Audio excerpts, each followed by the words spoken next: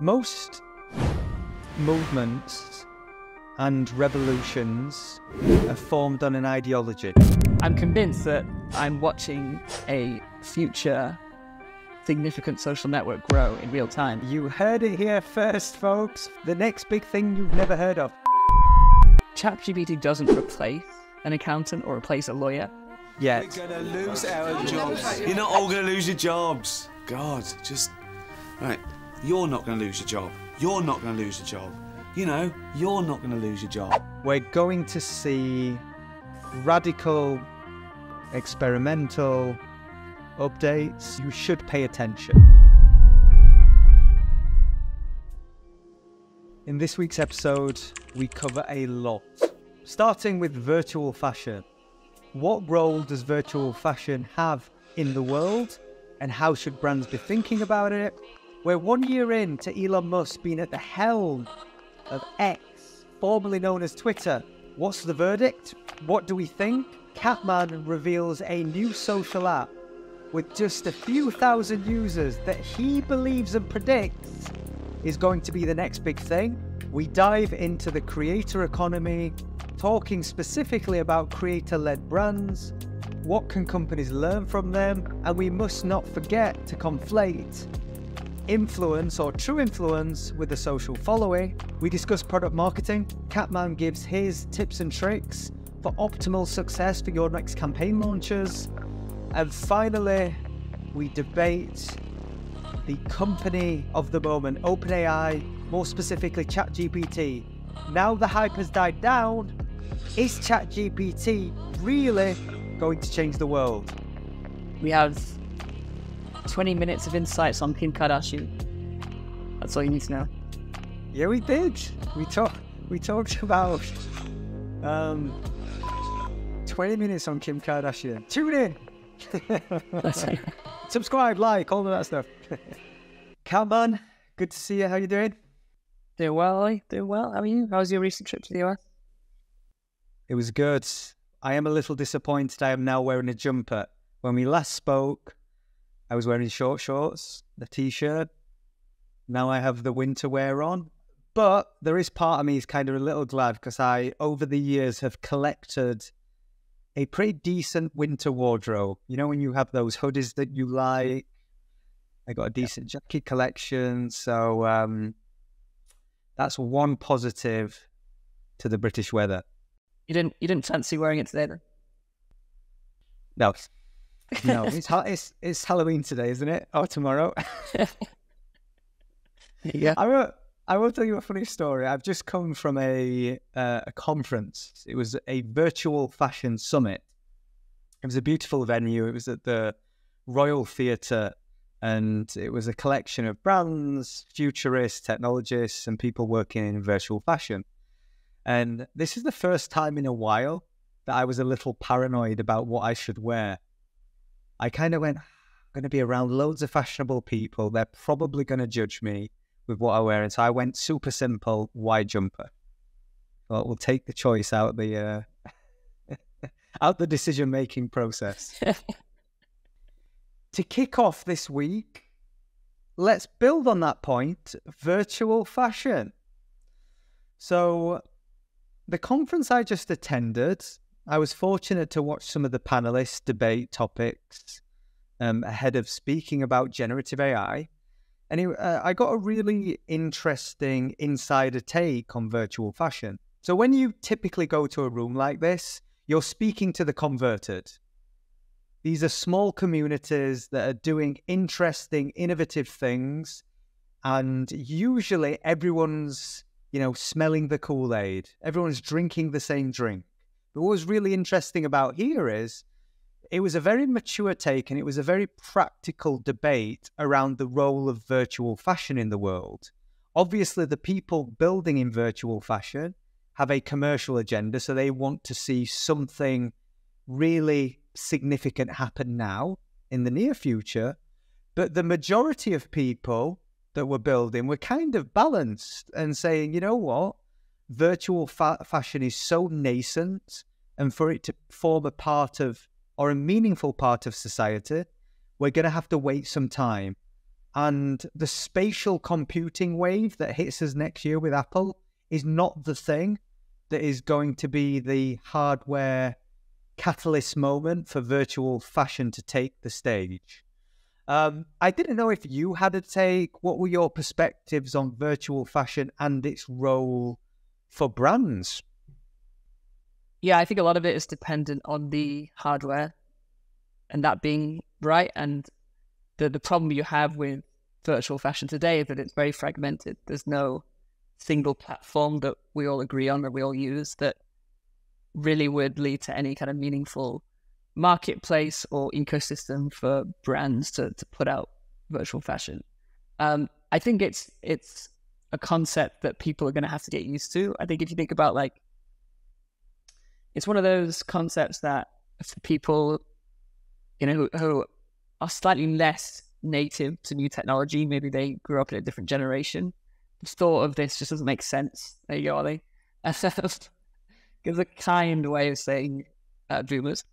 No, but me included. I think, like, we really adopted technology, later into our teenage years, even our early 20s, and we're not necessarily as comfortable, familiar with building these, virtual identities, digital identities. But many young people today, their first experiences of technology involved virtual worlds and creating avatars in these virtual worlds. And they have already been primed with the idea of, whether it's video game skins, whether it's even The Sims, they've already been primed with this idea of expressing themselves virtually and having these kind of digital extensions of their personalities and exploring that through fashion. It's only therefore a natural progression that will start to translate to, how do I put virtual fashion on myself? And the slight kind of mind shift there is that we now, we live so much of our lives through the lens of a camera, and you could argue that a lot of the time the picture of the outfit or the picture of the piece of clothing that person purchases is just as important to them as them wearing it in real life. I think a good example is the screenshot that people take when they get the Nike, trainers from those drops that are super hard to get, that kind of like got them screen, that gets shared more than the picture of the shoe on their feet. And so when you kind of extrapolate that further, absolutely in the future, I think people will start to, what's the difference between me putting this virtual piece of clothing on a picture of me or on some augmented reality version of me? The difficult part is how exactly this plays out, because there are so many platforms and there's so many different pieces of hardware being built right now. It's very difficult to imagine which is the one we'll all be wearing. And maybe it's not. But it's definitely something to keep an eye on. Yeah, the way you described that wasn't too dissimilar to the debate. So I think first and foremost, when we use these catch-all terms, it's sometimes unhelpful because we have our own bias or perspective of what virtual fashion means. What I found enlightening was the clear definition of virtual fashion as a spectrum. You have truly virtual, so fashion that is created to live in digital worlds. You have augmented fashion, which I think you were loosely alluding to there, this idea that you will augment styles and looks around you.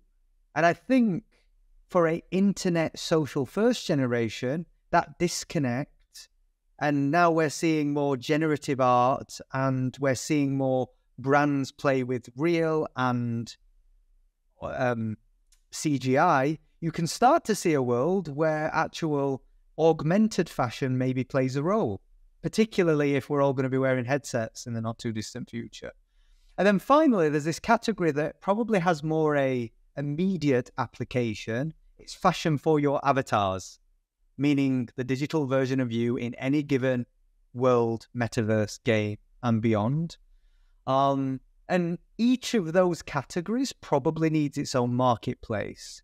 And then you're going to have brands. And I think the way I've noticed, particularly luxury fashion, which are a sector that have the luxury and permission to play in these spaces more than most, you tend to find they're just looking for kind of novel experiences to identify their most passionate, affluent young customer, right? That's kind of the space that they're looking for, those big commercial unlocks. But overall, I found it very enlightening to have that three-way framing of fashion being virtual, augmented, and then fashion specifically for your avatars. It leads me to a broader point, though, and it's a conversation we had a long time ago. And I remember saying to you, Kai, 5-6 years ago, I don't get virtual influencers. What's the point? And most people I asked that question to would give me a response, and I was like, nonsense. Still, don't see a point in them. And your response was, they are not bound by human limitations. They're not bound by the things that me and you can do in front of a camera. They can do so much more. And suddenly when you remove those limitations, you go, okay, I have a renewed pursuit and or a new passion for its role in society. And when I think about fashion, fashion is simply expression. So I do think it's almost a foregone conclusion that we are going to have a digital fashion ecosystem. But I'm with you in the sense that I have no clue what comes first. And it's probably some kind of hardware catalyst that is going to have to lay the foundation for it to be, I suppose, material to the majority and not just, niche communities. Absolutely. And it has to make business sense for the brands. They have to have a way of generating revenue. And, there are the brands, the best place to look for how brands are really experimenting commercially with virtual fashion is to Web3 NFTs. You see the way Nike are generating millions of dollars through selling virtual, sneakers. And that again it's a great kind of signal that directionally these brands think this is going to come. But we're very much in the experimental phase right now where, nobody knows exactly where it's going to live, but they're going to bet on it. Yeah, I don't see a world in the distant future where, you buy an exclusive version of your football boots and, you get the same version that ends up in FIFA, or things of that nature. And that for me feels the more obvious place where either brands or companies will play. They're going to probably tap into the gaming community and these places first until, some more significant shift in our behaviors, for example. Dude, I read an article. I know you're a big Twitter/X fan. I read an article and I'm going to read it to you now. And I want to get your first reaction. And please do not swear. I won't describe the publication that said this, but it said, Musk destroyed all that. Twitter's business is flailing after a year of Elon. Advertisers spending less, regulators are circling, staff at less than 50%, and user numbers are down. It's a pretty damning headline. What do you think of Elon's first year at the helm of now X? Yeah, I think it's probably quite a selective headline. It's very easy to pick out a handful of random stats without zooming out and really looking at the context. Are the user numbers? Anyone who looks at these social platforms or looks at usage of any big network, it's not all just up and to the right. It fluctuates. It goes up. It goes down. And I think there's probably different times during Elon's first year where they have been going in the right direction and times where they haven't. So I wouldn't look too much into that. And I think it's easy to sensationalize. Actually, most of those things aren't really important to what Elon's trying to do. I think he recognized that Twitter needs a complete overhaul, right? It needs a complete restructuring, and he believes that in order for it to capture the value that he thinks it has, it needs to look fundamentally different to what it does, what it did when he took it over. And that means trying a lot of things, launching a lot of experiments, breaking a lot of things. I think right now it's in a very weird transitional phase. I would argue that the Twitter experience is worse now than what it was when he took it over. Like anecdotally, just from my experience, it's a bit of a mess. The algorithm serves weird content. It's not easy to keep up with the news. It used to be the number one place I would, when I was like a a soccer match on or a football game on, that's where I would go to keep up with the game. I can't do it anymore. The platform is just not built for real-time events like it used to be. And so it's probably taking a lot less of my time, and it's fundamentally a worse experience for me. But I think that's part of the process. Like he's trying to build a completely different app, and he has done some positive things in other places. The monetization and revenue sharing with users, I think, was pretty transformational, and one of those changes that sparked other networks in the industry to try and do the same thing. And video, you've seen him experiment with long form video on the platform, and that's been hugely successful. And something as a marketer I've jumped on. We've experimented with longer form video, and it made me realize that these kind of restrictions that you sometimes see on these social platforms are usually arbitrary, and actually people will just want to go wherever is most convenient for them to consume content. Same with long form content. I remember when he released the fact that, there was no character limit anymore. I kind of thought that was a ridiculous move, but actually people don't want to leave the network. They want to stay on and consume the content they're used to consuming in the places that they're familiar with. And so I actually think that was net positive for content creators, and a lot of the other changes has been. But overall, I don't think it's fair to zoom in on year one now and really make a call, because he's going for a big swing. He's not trying to make a few small changes here and there. He's trying to turn this into a, $500 billion, $1 trillion plus company. And that's going to take completely throwing a few things out and changing the experience in the short term. You know what that's going to take? Hands on keyboard. Exactly. And look, that's, Twitter's, you say Twitter's staff are down 50%, but I think that's probably a result of them not being in agreement with the hands-on keyboard strategy that Elon is proposing. It's very possible. It's very possible. I tend to agree with your observations. I think they're fair. You're fundamentally right in the sense that Elon only plays radical games. He's playing to win. My concern, I admire a lot of the changes. I tend to believe the problem for Twitter to truly succeed, I think they're going to do so many interesting product developments. I think they're going to turn the levers that are required to cause social media to change in a meaningful way, positive and negative. I think Twitter's going to play a very influential role across the social media spectrum. However, I tend to believe that they will fall into the trap that Snap did, in the sense that Snap were always the most innovative platform. They were playing around with augmentation and filters and D2C, direct communication, and, ephemeral, almost every sort of major trend, with the exclusion. And even then, they were pretty early in the short form video in Discover feed type formula. So Snap's always been one of those platforms where they've really, from a product standpoint, innovated and led the way.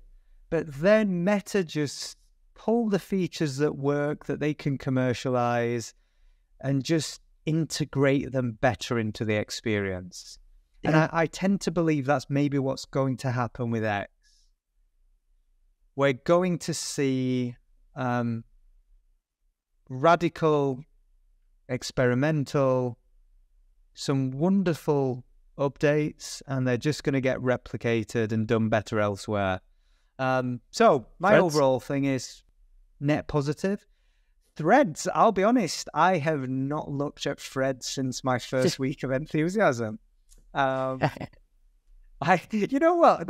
Instagram have tried very hard to put features, and my stance was always, when Meta get behind a product or launch something new, you should pay attention. Doesn't mean they will succeed, but you should 100% pay attention. And there is a universal truth that there are outlier advantages to being first and early. So if you are a brand, it is a good habit to test, learn, and play in new spaces. And that's what Threads was. What didn't happen maybe fast enough is it didn't find its identity. So if I go into Threads now, I will get a few, let's say, vacuous opinions from people on Instagram that I may have followed a long time ago, and I now get occasional updates because they haven't been able to capture creator attention. There was a big opportunity for Threads, and I think they had to go more aggressive into trying to offer exclusive content or paying creators. If they'd have gone from the jump and went, we're really going to invest in this platform, and we're going to put a creator fund that is meaningful and significant, if you incentivize thought leaders, they would have gone in their droves. And I think that might have been enough of a catalyst to sustain users and keep people active. Do I think people will return to Threads? I don't know. I'm less bullish now, but it's always a time will tell thing. Yeah, and I remember, I think when we had this conversation when Threads launched, I think my take was that like this launch strategy of just, going from 0 to 100 million users in day one actually just doesn't work for most social networks. And the beauty of Twitter in the early days was this kind of slow, steady curation, which meant that the early experience was incredibly high quality, incredibly high signal. I've been using a new social network more and more called Farcaster, which is a kind of decentralized social network, which is the same as Threads. So Threads is also a decentralized social network, but Farcaster is built on blockchain. And it basically means that when you build your audience on Farcaster, you can carry that audience around with you to other social networks built on the same protocol. And so if I get 10,000 followers on Farcaster, I own those followers. The network can't take them away from me. They can't deplatform me. They can't reduce my reach. And so it's become a kind of alternative Twitter that more and more people are using. And it's had this incredibly steady flow, but they have really good momentum. And so they just hit their record all-time highs. I think they only have 3,000 people using them every day. But the quality of people on there is just so high. So it's all the biggest kind of crypto founders. These are people that I could never reach on Twitter. I was a million steps away from. But you're now able to converse with and connect with very high signal, very high quality people. And the content on there is just, it's 100% quality. There is no, low quality videos, no engagement farming. It's like, when you see these social networks in these early stages, that's when they're at their most magic. And then as time goes on, they tend to become kind of diluted and a bit messy. And I'm convinced that, I'm watching a future significant social network grow in real time, because this is where the traction comes from. It comes from people like me going onto these platforms and my experience being 10 times better than Twitter, because the curated individuals on there are only high signal, as opposed to Threads. It was like the biggest shit show of memes and brands and just everything I don't want in the social network. And so we'll see, Farcaster may or may not get meaningful adoption, but I'm convinced it feels like the early days of Twitter, and there's a lot of people that agree with me, so we'll see. So are we going to call this segment Catty Predicts? Yeah. And Jay, can you make sure that Catty wears some kind of mystic hat? So he put a crystal ball in front of him? Crystal ball here, yeah. Got it? You heard it here first, folks. Farcaster, the next big thing you've never heard of. You know what? I am always skeptical of new social media apps. We see a lot of investments pass through our doors, and when anyone tells me they're going to build a new social media app, they may as well tell me they bought a lottery ticket. That's how I typically view, you're going to build a product, I'm going to build, because there are so many conflating factors. It's the chicken and egg. It's the, cost to keep people's attention. It's the struggle of retention. There's so many things that work against you, and you have to land these exceptional network effects. And there is a bit of a playbook, but fundamentally it's a very, very thankless, hard task with incredibly great rewards. The way you were describing, I hadn't heard of Farcaster. However, the way you described it, I see a world where that means a lot to a creator. I'm thinking in the social media space, one of the bigger challenges creators have is not owning their audience. The consistent reduction of their reach, that they have invested time. People always argue, you get free reach, so, you shouldn't be frustrated when the algorithm kills your reach. I kind of go yes and no, because I understand that perspective that you are not owed anything, but people invest so much time, and if time is our most valuable commodity, people will hold that in high regard. So when you describe to me an ability to create something that is interoperable, that I can take to other areas, the chances are that a future social network will be built on the blockchain are probably very high. And this will probably be a cornerstone feature or value proposition that will lead to their success. So whether or not this application or social network works, who knows? But I think it's an interesting space. And I am about to go download this app after this podcast and have a play around and be a Catty-like early adopter. Because I do remember when you told me to buy a monkey JPEG all those years ago, and you were paying a couple of $1,000s, and I was like, Catman, you're going crazy. New York's just turned you crazy. And it turned out you were very right. An incredibly good move. So now, Catty Predicts is my favorite segment, so I'm going to lean into that. And just quickly on decentralized social networks, it's funny because it's such an old concept that for some reason we moved away from. So like email is this exact idea that when I build an audience, doesn't matter where I build it, what platform I use, I should be able to export and keep that audience. And email is, as a result, one of the most powerful audiences you can build, because there is no middleman, there's no social media giant who can take it away from you. And we seem to kind of start with that concept, which in Web 1, email was a decentralized protocol that nobody owns, but we could all build on top of. We then move into Web 2, where the social networks kind of took back control. And so now I'm having to relearn this new concept. And Meta, Instagram, they built Threads on a decentralized protocol for this exact reason. They see that this is the way this is going. Now, their protocol isn't built on blockchain, but it's still the same concept. And so directionally, that is where I think, the builders will understand that is where creators are going to want to build their audiences, because it's too much of a risk when your whole livelihood is built on borrowed land, essentially. Most movements and revolutions are formed on an ideology.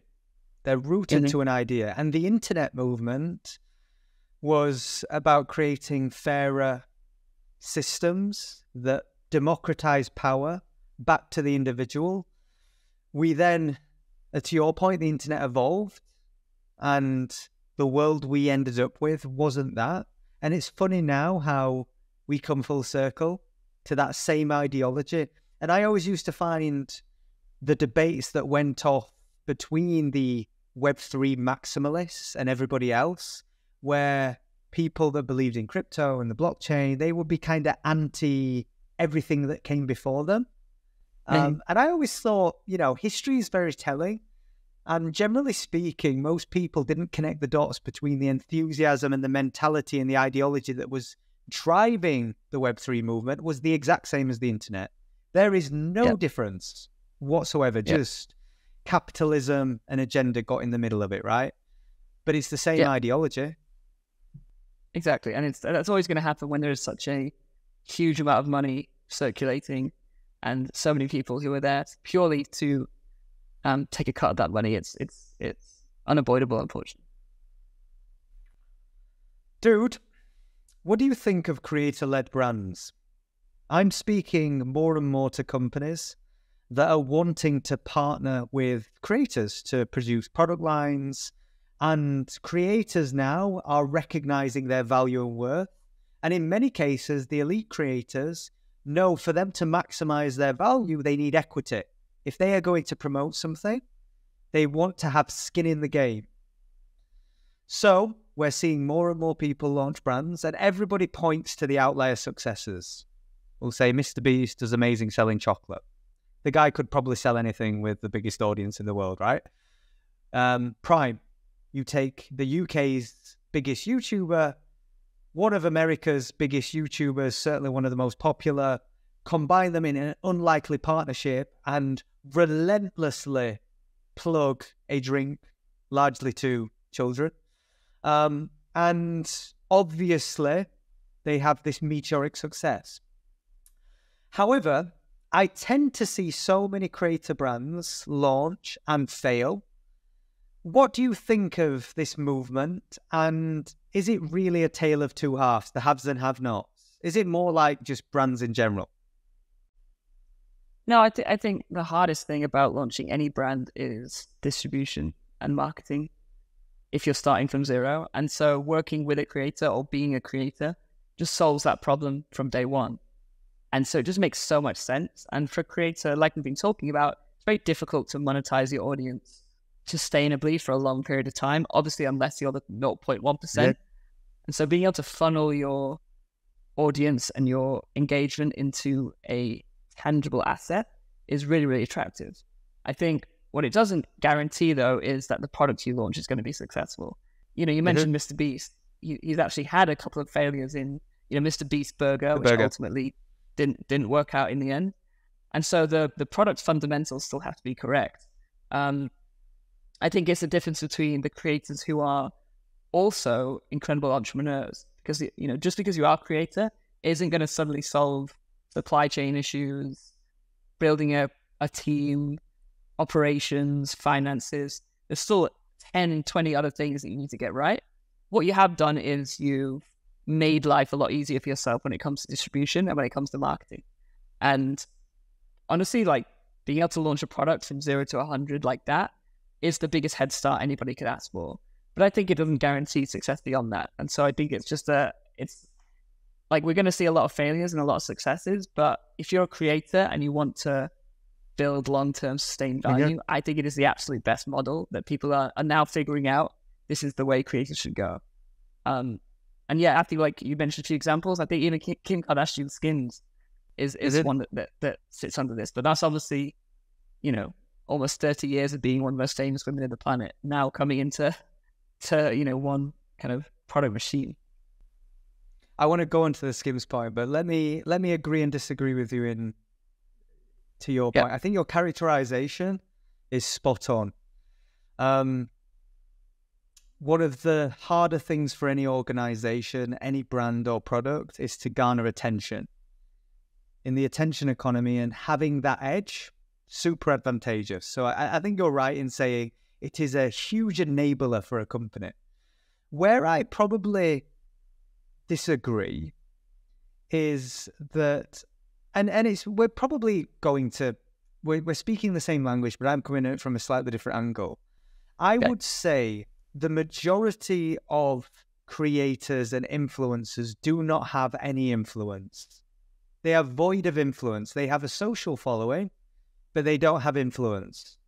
If you are a creator with actual authority and influence and trust over an audience, I think you have endless and countless ways to monetize that and create things of value, as long as you don't erode your authority, your authenticity, your trust. So I think, yes, I agree that the enabler of having a large audience is really helpful. I think every business is not just one thing, it's many. So I think the key with these creator brands, and probably why Prime was such a success, is they partnered with a company that did this time and time again. They playbooked it. They probably made all the mistakes. They got so many things wrong. And by the time they showed up with Logan Paul and KSI, they really knew what they were doing and had that then ability to scale at the pace they have. So I think, generally speaking, I agree with the observation, but I think way too many brands and companies will be eager, or they will, at the very least, overestimate a creator's value and influence in the world. And dude, you spoke about Kim Kardashian I think first and foremost, I was when you said her name, I was thinking there is probably not a single figure on the planet that has that more physical influence on the world. Meaning how many people are inspired and now look or take the Kim Kardashian look, the contouring, and I can't think of a person that's maybe had as much physical influence over how people look in society. Maybe David Beckham when we were growing up and we all had the haircuts and we would like have the mohawk for a week and then shave the hair. Maybe, but I can't think of anyone else that's had that same sort of influence on physical appearance. Exactly, and now she's cashing in. She understands that, and it's, how do I actually retain some of the value that I'm giving to the world here? And I think, Skims is like the culmination of that. Yeah, Skims is really interesting of late. I think there's a broader point to take. So 2 things I noted, and I may get, one of them may have been a joke and I missed the reveal. So I'll caveat that I don't know with certainty, but maybe a month ago, Skims launched a male line. And I thought, oh, that's interesting. Makes sense. It's broader. And I think brands that are very attached to a gender in all they do, it's kind of hard for them to have authority in a different arena. So what did they do? They went all in with 3 very notable global athletes. And I saw people heralding their marketing strategy as genius. And I was like, okay, well, paying very big celebrities and sports stars to front your brand, I don't know if that's genius, but it's effective. We know that to be true. It certainly can be effective. And then, more recently, maybe about a week ago, I saw a piece of content where Kim Kardashian was promoting a new classic line, but I'm trying to say this tactfully, but basically it had a nipple in the garment. So it was kind of a play on being too hot and cold in the content. It was quite satirical. The ad was kind of good. And the reason I say I don't know whether that's a real product or not, but my broader point is if that was a product and they've just launched the male line, they're now launching this product where it deliberately shows a nipple and puts a fake nipple in the garment. I don't know why you do that, but let's say that is a real thing. Is there a danger with brands, and what is signaled to the world when brands start acting really irreverent and doing lots of things and almost feel desperate for attention? Is that a red flag, or do you applaud the kind of bravery that's involved with doing new things? I think we're probably going to see a lot more of this. I think almost parody product as a marketing strategy is actually really powerful. You look at Mischief, the kind of product studio, who they released the big red boot this year. Probably the most viral product launch of the year. And so this is Mischief, if you don't know what it is, it's a product studio that basically just launched kind of viral products. And they've done it across every industry, but they have skewed towards kind of fashion, streetwear, and have done collaborations with Crocs, with Nike as well, or rather some unofficial collaborations. And I think they've taught the world that, when you have the cultural significance of a big brand, you have immense power to engineer virality if you come up with a product which is built for virality. And the big red boot was genius because it was so recognizable and was the best product for passing the mobile phone screen test, which is how can you easily recognize a product if you held your phone far away from your screen? And this was the most impossible to miss product of all time. And so these are just a product studio that really understand engineering virality. And I think this Kim Kardashian launch is a leaf from that playbook. I think it's understanding this isn't a product they're looking to make money on, but this is an ad that they know is going to be shared and a product people will buy for the kind of viral Instagram picture, sheer humor of it. And as a result, they're going to get a huge amount of reach from it. As long as the product doesn't detach from their kind of core brand principles, I think it's a smart move. and something we'll probably see more of. I love that. And Mischief, I'm right in saying they started as an advertising agency in Brooklyn, and they were known for doing these very irreverent, innovative, cool activations. And off the back of that, they just started spinning products. And the one that probably came to mind for mine is like no stories are bad stories. Was when they got sued by, I think it was the Little Nas X collection. And they then and they got sued by Nike, right? Yeah, they put blood in a Nike Air Max.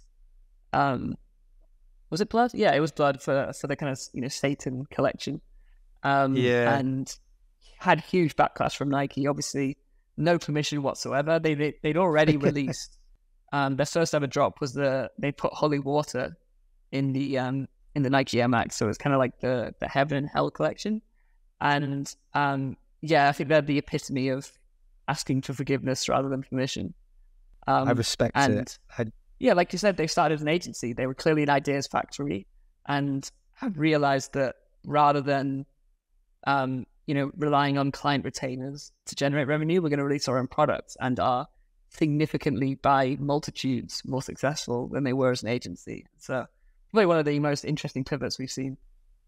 Yeah, they took their value proposition, which is, to your point, they're ideas machines, and they went, let's do it for ourselves, and attach themselves, and almost built this kind of robust cult following, and every now and again kind of cut through. I do want to mention something you just said there, because I hadn't heard the phrase before, and I love this.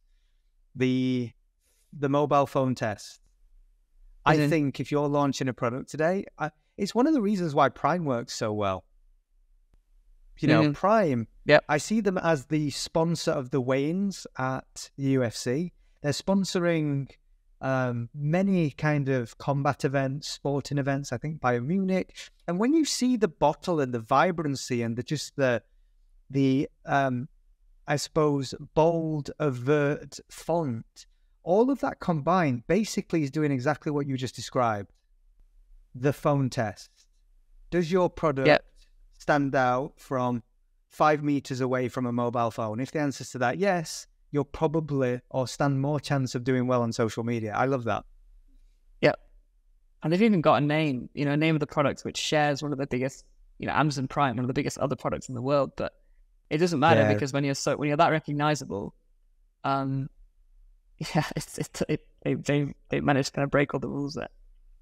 It's interesting. A lot of people get caught up on names, and one of the biggest advantages you can have as a new brand, you create a company's familiarity.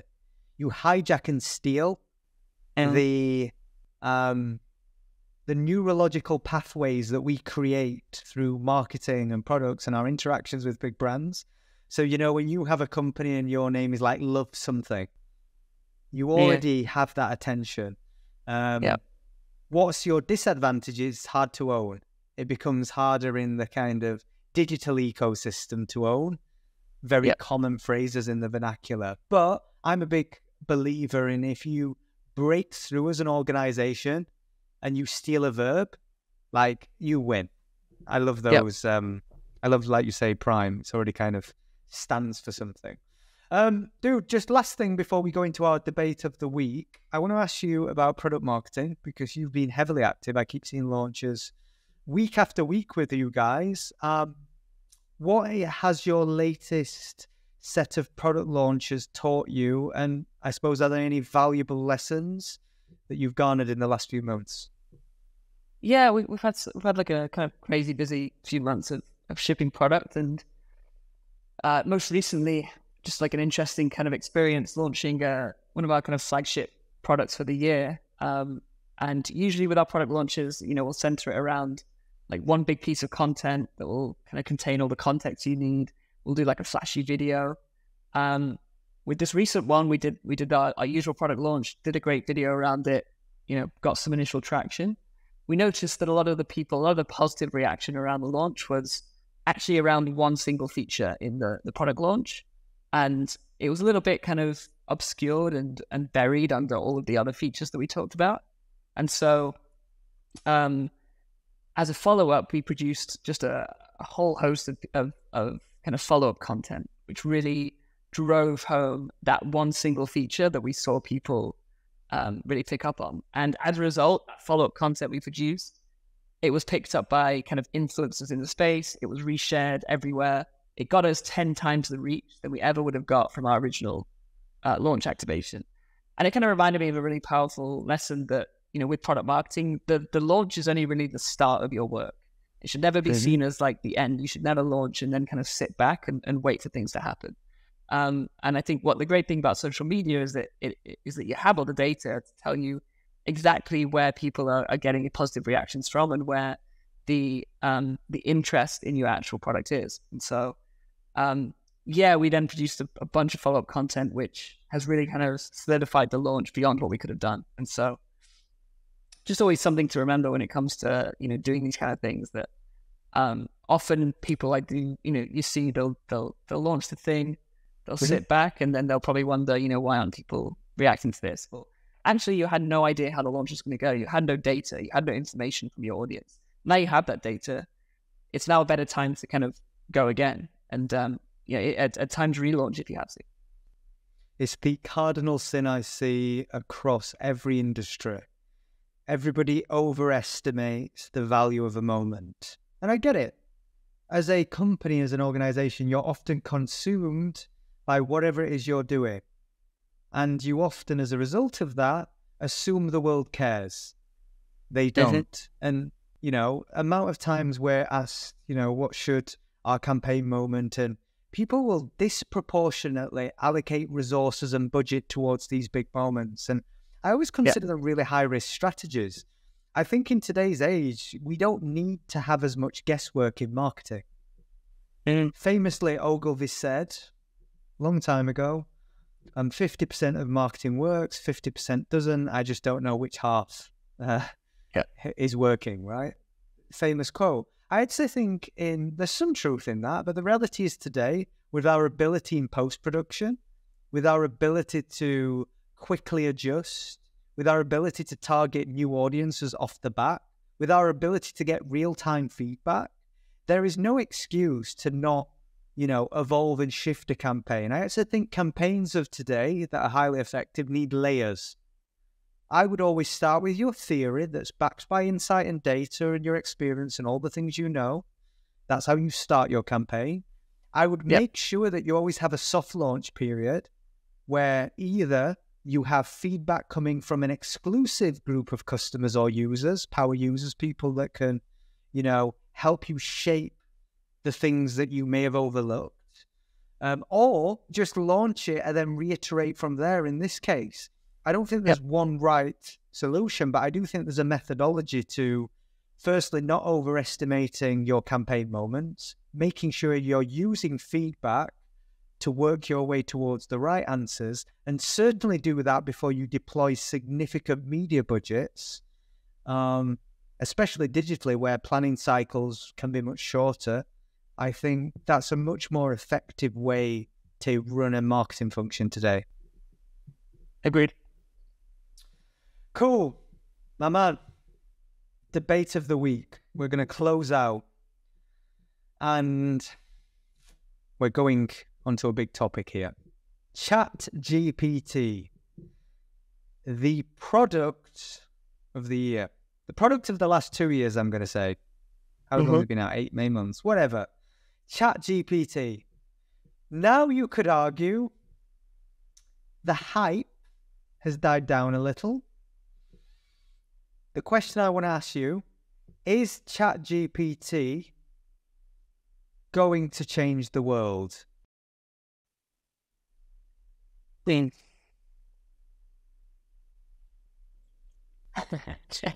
don't know if it's going to change the world. That's a loaded question. I think yes. I think AI will change the world. Get off the fence. Get off that fence that you're perched on. I think yes, but we just don't know how yet. I think it's added values to my life that I never really could have predicted, or I could really contextualize against another product. Like, there are some things that it's doing for me now which I don't know how any other product could do in the future. So, for example, like I'm dealing with very complicated tax issues in the US, and I'm dealing with contracts and things that, ChatGPT doesn't replace an accountant or replace a lawyer, but it gives me an understanding. But it gives me an understanding of my situations that actually lawyers and accountants aren't very good at doing, because they're very, very technical in the way they speak, and they use language which is often very confusing and obscure and designed to complicate a lot of the times. ChatGPT it's kind of been like my personal assistant when it comes to dealing with very complex and stressful personal issues, which has made it a lot easier and a lot more understandable. And I think, wow, like that's value that you can't really put a figure on. And we're only really scratching the surface and starting to understand the ways that this becomes really valuable. So I think yes, I just don't know how. Okay, I was hoping you were going to say no, because I had a follow-up question for you. Because the reality is, I would give people the comparison of going, did Google change the world? I think absolutely. Creating order on the internet and being the best search engine that achieved complete dominance in the world. I think Google has aided my life for the last 15 years or whatever in a very meaningful way. And industry, society, many things have evolved as a consequence. So I think by definition, Google has been a change the world platform technology company. I think the same of OpenAI and ChatGPT, in the sense that I am increasingly discovering new ways for it to aid my life. I went for dinner with my parents at the weekend, and I just showed them ChatGPT, and I was doing really trivial stuff. We went back to my house, and I'd take a picture of the tiles, and I'd say, "Hey, can you tell me what these tiles are?" It would respond, and these tiles are very specific with the exact answer. It would even say they are stone. From a grainy picture in a dim lit house, to tell you that these tiles are stone is actually they look like marbles. They're deliberately, but they're actually stone. For ChatGPT to call that out, I go, that's crazy impressive. I also now try and trick ChatGPT. So I was playing with it, taking a picture of a hat, sport memorabilia that has a signature on it. And I said, can you tell me whose this signature is? And this is an awful, messy signature of a not so famous person. Like famous in a particular sport, but this is not a person. If I gave you 1,000 names, you wouldn't mention it, right? ChatGPT says, no, I can't do this. So I have to assume it's programmed as a security protocol not to identify signatures. Sure, I kind of get that under the restrictions and governance and guardrails that these models have inbuilt within them. But then I kept asking. I kept going, are you sure? I kept giving it prompts. And I eventually landed on a prompt where me and ChatGPT were playing a bit of theatre.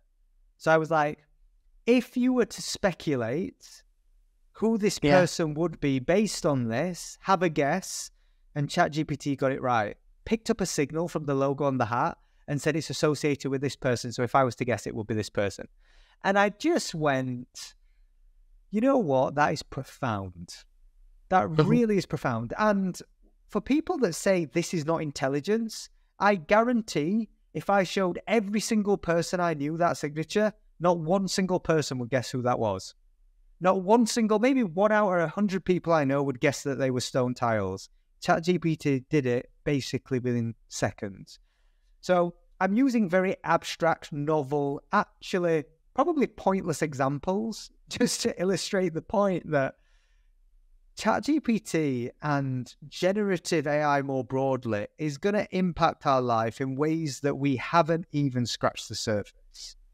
And for me, the more I dive into application layers and understanding the thing behind the thing, I just think if you're a company today or you're a brand and you're not paying extreme attention and either as a company going all in in AI adopting.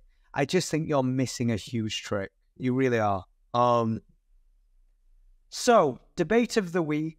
I think we agree. Took me a little bit I had to kind of wind you up a little.